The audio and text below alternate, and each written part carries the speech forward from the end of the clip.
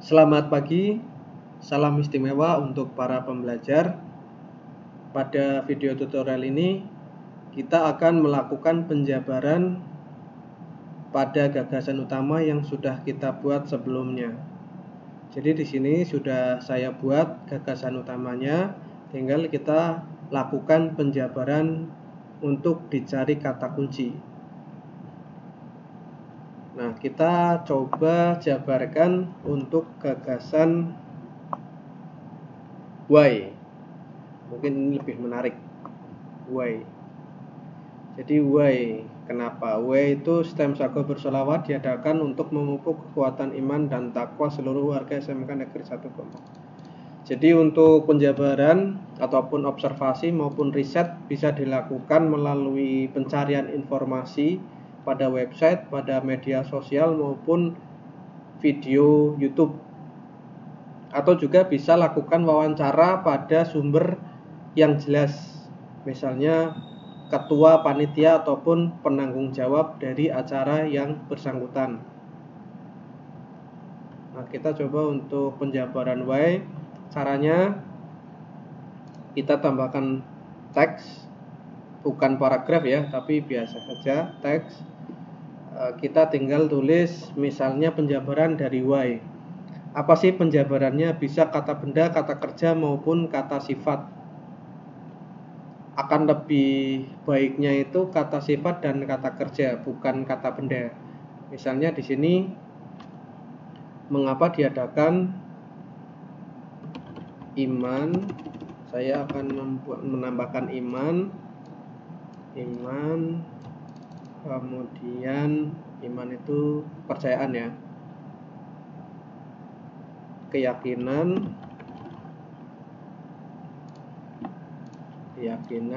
Oke, kita dua terlebih dahulu. Jadi ini level 1. Level 1-nya itu paragraf atau gagasan utama. Kemudian kita jabarkan di sini. Karena ini ada 2, saya akan menjabarkannya seperti ini. Saya ambil di sini. Terus ini duplikat, diputar. Nah, seperti ini.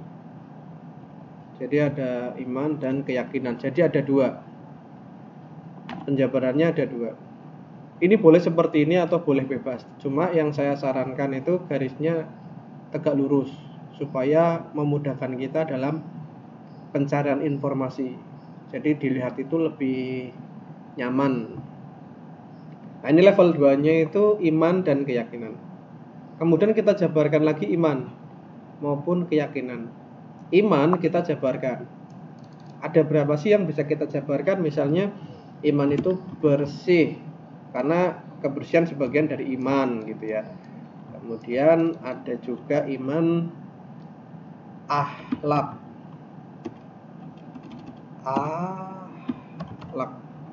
Kemudian di sini iman juga iman bersih, akhlak. Saya ambil kata sifat sopan, atau bisa juga 5S. Bisa itu. Kemudian oke, kita ambil contoh ini saja. Karena saya akan jabarkannya seperti ini. Kemudian keyakinan saya jabarkan percaya. Kemudian keyakinan juga ada hubungannya dengan Tuhan, ketuhanan. Keyakinan, percaya, ketuhanan. Nah, kita buat 2 dulu saja. Nah, sekarang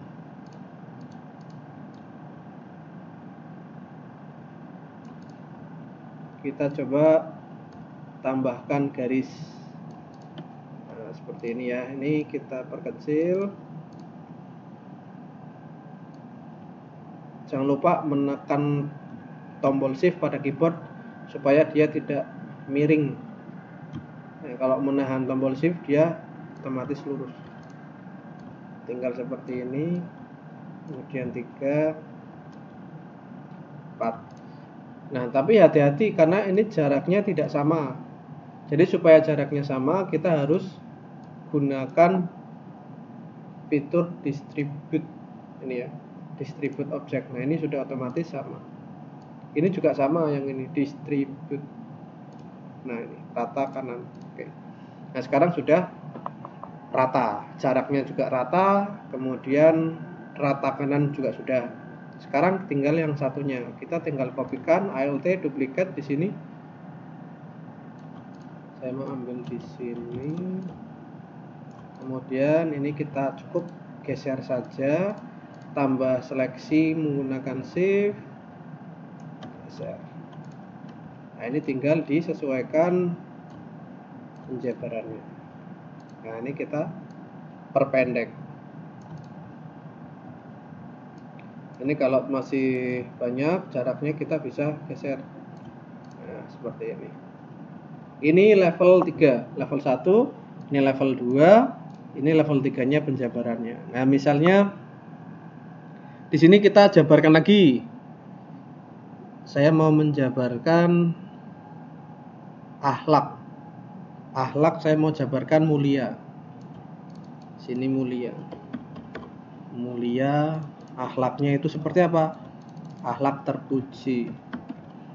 Akhlaknya cukup 2 saja lah ya, kita contoh 2, kemudian kita sama tambahkan garis di sini untuk penjabaran, kita tambah garis, terus tambah satu lagi, saya ingin membuatnya seperti ini. Jadi untuk pembuatan cabang-cabangnya itu tidak ada standar yang baku, yang jelas ini kalau bisa saran saya yang tegak lurus saja biar lebih enak. Oke, ini untuk penjabaran dari Y. Silahkan nanti bisa dilanjutkan sampai ke 6 kata kunci. Ada what, who, when, where, why, dan how. Terima kasih atas partisipasinya. Selamat pagi.